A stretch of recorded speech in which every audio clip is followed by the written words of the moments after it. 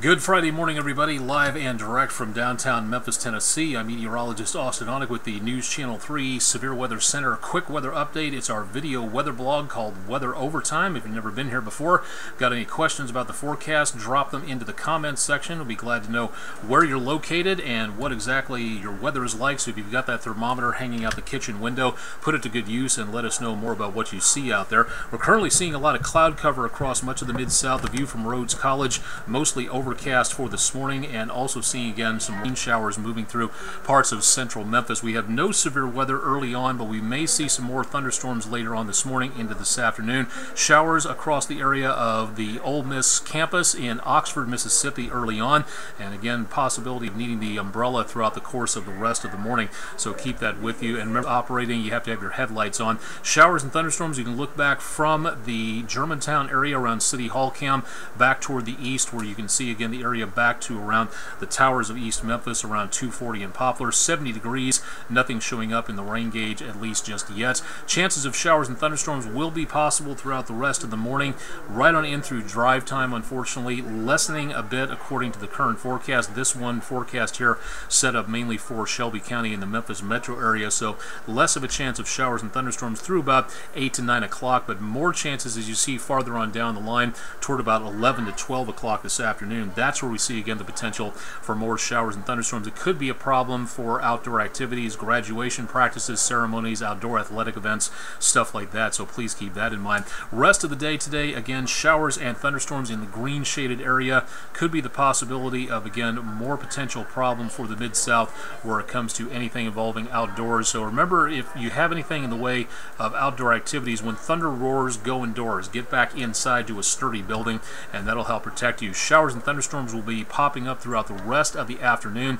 and into this evening. More widespread activity possible as we get into around the area of early to mid-afternoon, when the atmosphere is at its most turbulent as the sun shines down and continues to cook the lower levels of the atmosphere. That's when we'll see the hottest temperatures and the best chance for showers and thunderstorms out across the Mid-South, and that'll continue right on in through about dinner time tonight and into very early this evening. Now through and into tomorrow morning, not that much expected through News Channel 3 daybreak early Saturday morning, but unfortunately we will be looking at a return to more showers and thunderstorms as we get into the rest of the day tomorrow, and even more widespread activity is going to be possible as we get into Sunday. So if you have outdoor plans for today, the weekend, and into early next week, yeah, you have the possibility of getting them taken care of, but just please, number one, keep it tuned to News Channel 3 via our website or on air, and we'll keep you updated on that. Severe threat for today, non-existent, at least for widespread potential. We could see some isolated severe weather,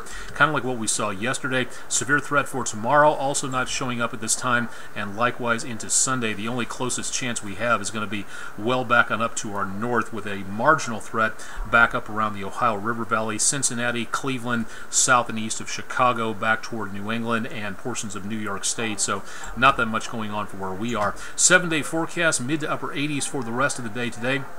Again, a little bit above normal, very sultry, continuing to see some of those showers and thunderstorms out there. Now, through the day today, again, we've got that 30% chance of showers and thunderstorms through today. We've got a 30% chance of showers and thunderstorms into tomorrow as well. So tomorrow, a lot like today. And then as we get into the round of the forecast on Sunday, we start to ramp that up to a 60% coverage chance. So outdoor activities probably better on Saturday rather than Sunday. And again, should be able to keep outdoor activities going, but just once again, critically important to remember, get everybody back indoors again to a sturdy building. When thunder roars, go indoors.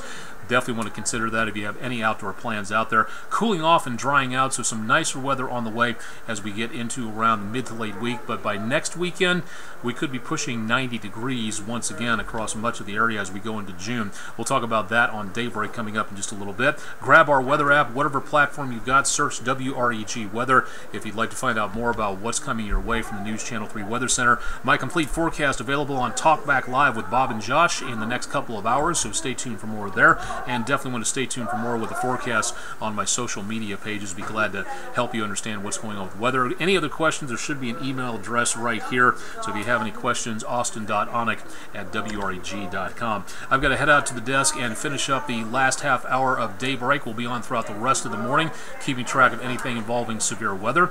And if you have any questions about the forecast, this is the place to be for more on that throughout the rest of the day today. And especially, I'll be on throughout the course of the rest of the weekend, so stay tuned for more information there. Thanks for joining me this morning for our exclusive video weather blog update, Weather Overtime, and stay tuned for more coming up with News Channel 3 throughout the rest of the day, tonight, and into the weekend on air and online.